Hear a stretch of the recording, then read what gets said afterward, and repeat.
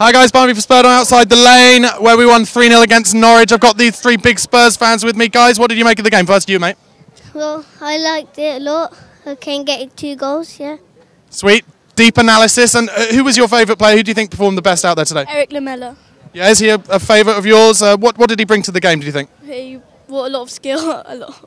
A lot of skill, lots of hard work, good. It was like it was a bad question for me, what can I say?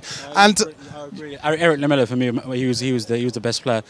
He was always surrounded by 2-3 players, but he managed to find a pass through, unlike a couple of other players who lost the ball.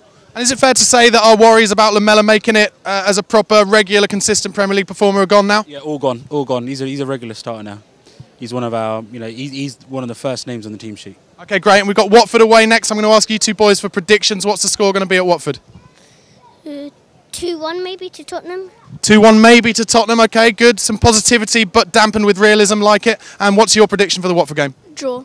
Draw. Even more realism there. Guys, let us know what you thought of their score predictions in the comment section below. Don't forget to subscribe to the channel on YouTube and follow us on Twitter @SpurredOnTV. Cheers, boys.